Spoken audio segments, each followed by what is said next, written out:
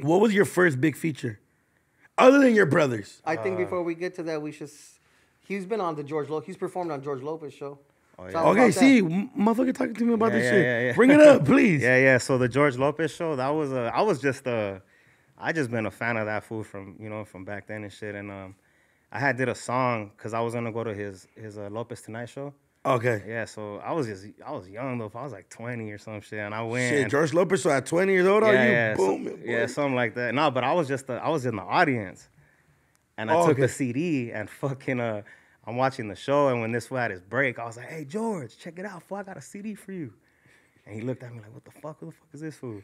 And then he was like, "Hold up," and I was like, "All right, cool." He did his show, and then at the end of the show, he calls me, and he's like, "Come here," in front of everybody, and he pulls out a marker.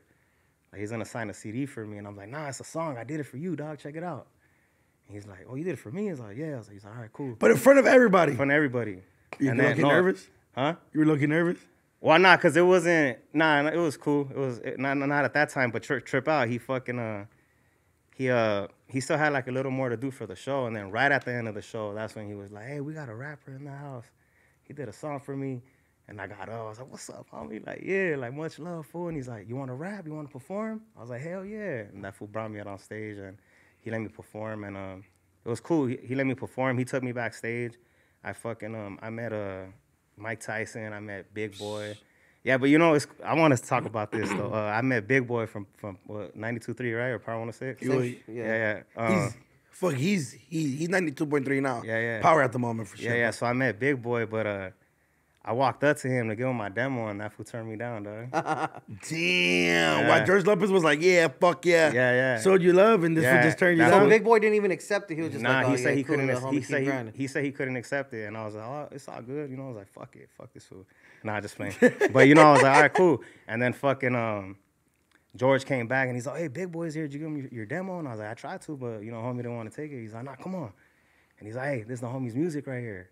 "Oh yeah, let me see." I've been wanting to say that shit on a platform like this.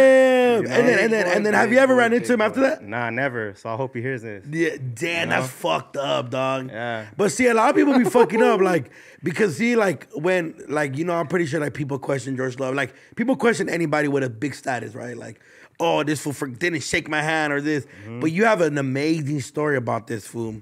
And everybody else could have a whole different story, but they could be like, "Dang, you know what? Maybe I just gotta give this fool another chance." Yeah. But then the fact that this fool didn't take your demo, and then he came back and took your demo, I was like, yeah, it was a little, at the time it was kind of like this fool. But you're like, "Fuck you." Grew up bumping this fool, That shit's crazy. Yeah, but it's all good. It's cool. Fucking, did he stop listening to Power 106 right there? Nah, it was all good. I ain't tripping. It was cool. So who was your first big feature? Was it the game? I think it was a game for. Oh no, actually, nah, it was a Baby Bash.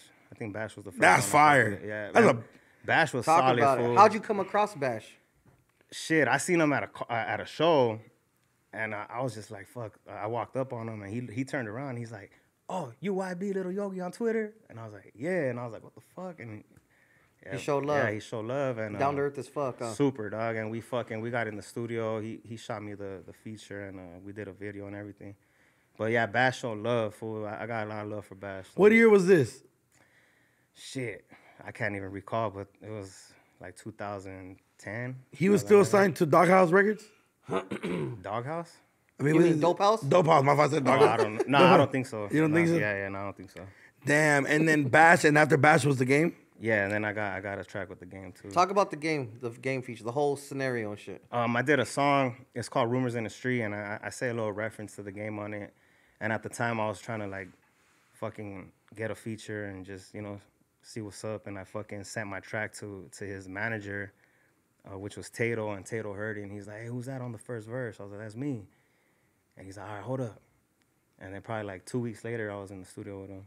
Fire. Yeah, it was dope. And then it was all love. Yeah, it was love. And we did the song, and then fucking probably like 2 months later, he had a show at the observatory, and I was the opener, and he brought me out on stage. And then you guys did the song. No, we didn't perform it, but he brought me out and introduced me to everybody. Show you love. Yeah, it's on the video. Like I have a video with it and shit. And which is dope. See, but I think even like shooting your what I'm listening to so far is like you've been shooting your shot the whole like you took chances with her. whether they were good or bad. Like a lot of people would not go to Lopez tonight, so and be like, "Got a CD Straight for you," up, fool. because that's crazy. Yeah. And then plus you're doing it at a comedy show, dog. Yeah, and I'm just on some hustle shit, fool. Yeah, like, I'm yeah. just on some, like, I'm gonna make this shit happen. You know what I'm saying? Like, But that's really what it was. Like, I'm just here to make my shit. Like, I want to get my shit heard. Like, I'm gonna figure out a way. And I felt like he was like the only raza fool at the time that was going stupid. Yeah, you know what I'm saying? So, yeah. And then, but shout out your brothers for allowing you to sell CDs because that kind of took your shyness away. Like you weren't shy to like introduce a CD or sell a CD or just sell anything. That was natural. Yeah. And then, because a lot of people, I've seen a lot of people be like, they kind of stutter. Imagine he's hitting up strangers in the fucking parking lot of Food for Less every fucking day trying to get it popping. Exactly. That's what I'm saying. So then, George Lopez was just another guy at Food for Less. Type shit. He just happened to have a suit on with a bunch of lights, and you were like, motherfuckers, hear my CD. Yeah, and he showed love. Right. He showed love. And then the Baby Bash song, that kind of expanded you out towards like Texas and stuff like that? And like different areas? A little bit. I mean, it was cool. It wasn't, because at the time, fool, like, you know, it wasn't really, the music wasn't, I wasn't really like known yet like that. So it was kind of like still like trying to build, you know. And so when the song came out, it did what it did, but I don't think it was like, you know, crazy. Would you say the Baby Bash, since he's talking about expanding more, would you say the Baby Bash record did better than the Cap G record? Because he got to feature with Cap G and a video.